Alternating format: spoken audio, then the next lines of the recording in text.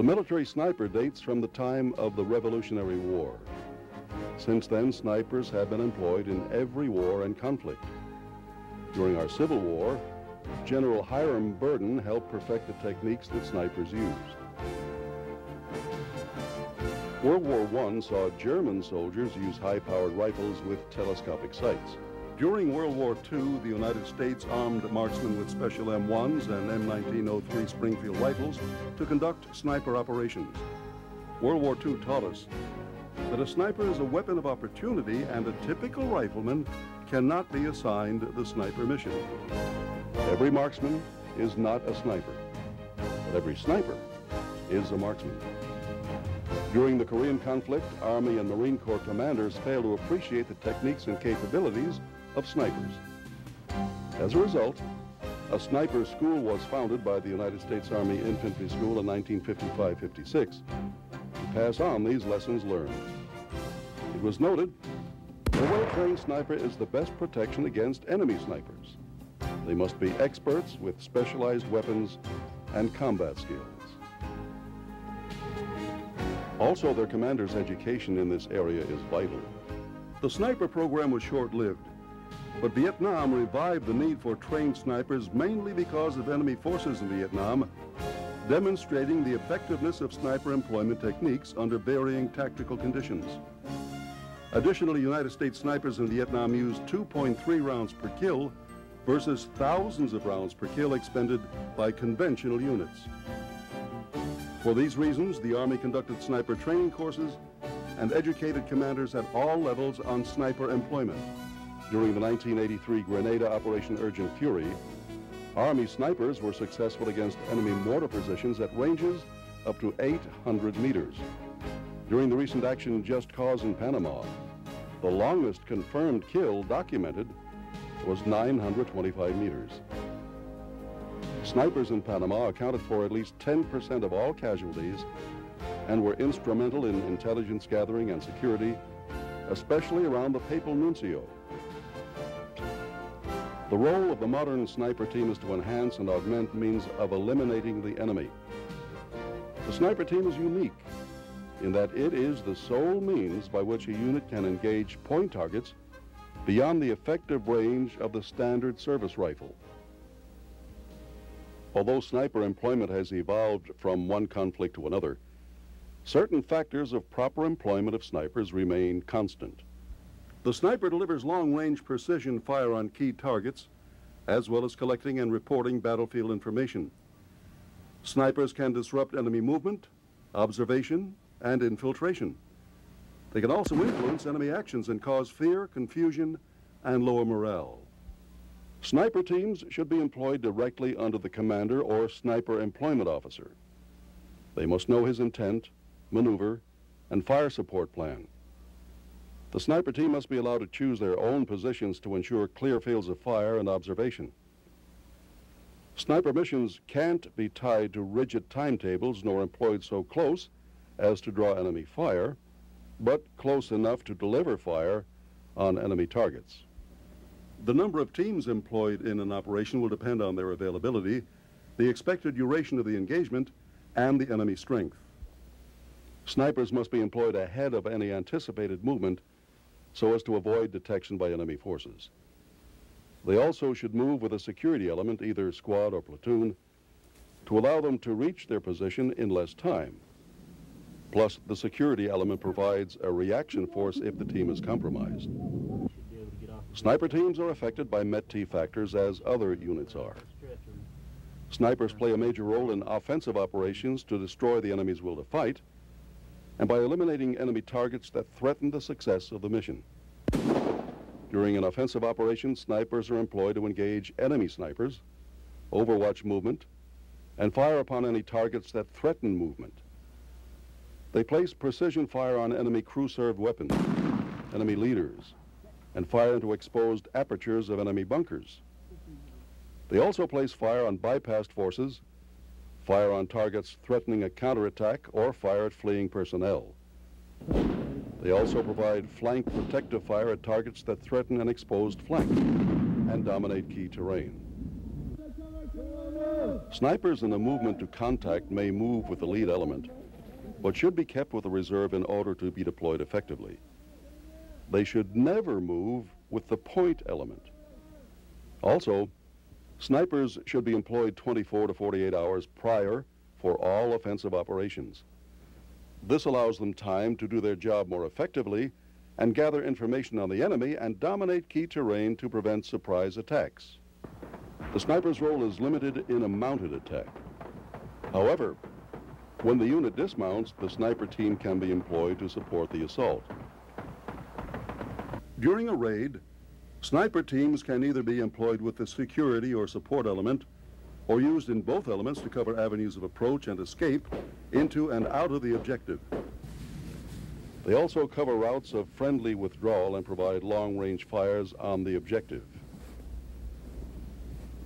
When they're employed defensively, snipers will shoot specific targets that will cause the greatest hindrance to the enemy's advance, such as covering minefields, obstacles, and demolitions. They can eliminate enemy reconnaissance elements, engage enemy vehicle commanders exposed to turrets, anti-tank teams, and OPs. Snipers can also place precision fire on enemy crew-served weapons and enemy follow-up units.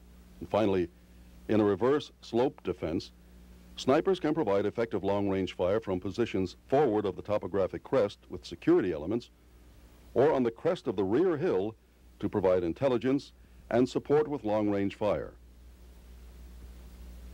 Sniper teams also play a key role during retrograde employment. During delay and withdrawal, snipers can cause enemy forces to deploy prematurely by inflicting casualties with accurate long-range fire. For the sniper team, mounted environments present difficulties not encountered on the battlefield. Streets and highways do not necessarily dictate good observation points or fields of fire. Structures and their surrounding terrain are more significant. Sniper teams need not be deployed in a city to accomplish their objective, but from a vantage point such as a hilltop outside of town. The sniper's observation and target detection capabilities, combined with their precision fire, give them a major role in this type of combat. Building interiors and underground passages are the best routes of movement, since movement through the streets is quickly detected. In the urban environment, snipers should be positioned in the most inconspicuous settings. While masonry buildings are desirable for their protection, the main concern should remain each position's anonymity and the protection it provides. Another consideration for sniper positioning in the urban setting is the field of observation available. A long-range field of fire and all-around observation is desirable. As fields of fire are often obvious to the enemy, sniper teams should muffle the sound of fire as best they can and conceal the muzzle flash of the rifle. Shots should be aligned through openings in adjacent buildings or through funnel-shaped holes in the wall with the large end of the funnel at the room's interior. Engagement ranges are shortened by street-to-street and building-to-building fighting. However, snipers in mount offensive and defensive operations will engage primarily the same targets as those in the field. Another function of the sniper team is counter-sniper operations. These operations must be thoroughly planned, as this is basically a battle between two highly trained sniper elements. The first task in a counter-sniper operation is to determine if there is indeed a sniper threat. Have enemy soldiers been spotted wearing special camouflage uniforms and carrying long-barreled weapons with mounted scopes, bolt-action receivers? Or are they carrying weapons in weapons cases or drag bags? Another indicator of enemy sniper activity is a unit may have had single-shot casualty of key personnel. Also, there are marked decreases in enemy patrolling activities during these single-shot reductions, and have unit personnel detected reflections of light off optical lenses. Enemy sniper activity would be indicated through intelligence or by recon patrols reporting small groups of 1 to 3 enemy personnel through visual sightings or tracking. Finding single expended cartridge casings like those used by enemy snipers would be still another indicator. Once it has been determined that an enemy sniper is operating in the area, the sniper team then will determine the best method to use in eliminating the enemy sniper. The team will determine any pattern that might have been established and conduct map recons and study aerial photos to determine travel patterns. The sniper must ask himself, how would I accomplish this mission if I were he? Once a pattern has been established, the sniper will determine the best location and time to engage the sniper. He should also request the following actions: coordination of routes and fires with the unit in the area, additional fire support, additional sniper teams for mutual supporting fire, and someone to bait likely engagement areas to deceive the enemy sniper. One example would be the use of a mannequin in a ghillie suit placed in an open area in order to entice the enemy into engaging it. This will give the sniper the opportunity to detect the enemy's location. All of these elements should be in place no later than 12 hours prior to the expected engagement time. Always keep in mind that during a counter-sniper operation, the sniper must ignore the larger battle going on around him. His only concern must be to concentrate on his one objective, to destroy the enemy sniper.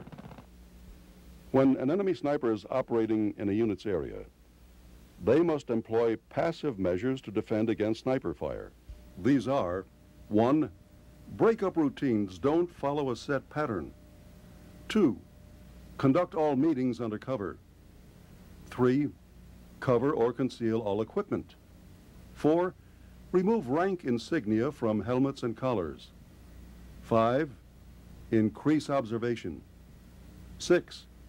Do most activity during limited visibility. 7. Do not let the enemy know you are aware of him. And 8. Brief patrols to look for single expended rounds and different camouflage materials. A strong point to remember in counter-sniper operations is not to overlook women. An estimated 50% of snipers in many third world countries are women. Patrols and OPs should not be misled if they see a woman with a scoped rifle. She is a deadly opponent. Due to the fact that sniper skills are very perishable, they must be practiced as often as possible. One way is through the utilization of a sniper sustainment program. This program will provide the individual sniper or sniper team an opportunity to sustain their skills in both marksmanship and fieldcraft on a regular basis. Units should try to develop a sustainment program that will require the sniper teams to requalify with their sniper weapons on a quarterly basis. In conjunction with the marksmanship training, the sniper would be required to participate in fieldcraft training. This training would be approximately 1 week long, and units should plan a sniper emergency deployment readiness exercise, which should be 24 hours long. As a minimum, the emergency deployment readiness exercise should require the sniper to engage targets with the sniper weapon on a field fire range, participate in a concealed movement exercise, and negotiate a day-night land navigation course. An example of a 5-day sniper sustainment course would consist of the following schedule. On day 1, observation and target detection. Heads up. Range estimation, movement techniques, select sniper team routes and position, select sniper team employment, forward observer target sighting, identify threat uniforms and equipment, basic land navigation, both day and night training, range card, logbook, and field sketch. Training on day 2 should consist of effects of wind and weather, basic marksmanship, both aiming and sighting with iron sight and auto-ranging telescopes, engaging moving targets, 0 iron sight and field fire, 0 ART scopes in field fire, keep in memory games. The 3rd day of the sniper sustainment training program should consist of keep in memory games, 1/2 of class field fire with mover and snaps, night fire, 1/2 of class fieldcraft, range estimation, target detection, concealment, and concealed movement exercises. Day 4 should consist of a switch of classes. Field fire goes to fieldcraft and fieldcraft to field fire. And finally, day 5 consists of the following: a rotation of the teams from AM to PM during training activities, One half of the class record fires with movers, the sniper team calling their own wind, and the other half of the class goes to fieldcraft, range estimation, target detection, and concealed movement. This will complete the 5-day sniper sustainment program. The sniper teams should be afforded every opportunity to thoroughly practice their skills. And although what you've seen in this presentation is only a guideline to follow, remember to take advantage of any occasion that will lend itself to further training. The sniper has special abilities, training, and equipment to do this job at the highest level of perfection. This perfection must be achieved before a sniper takes part in combat operations. One shot, one kill. United States Army snipers.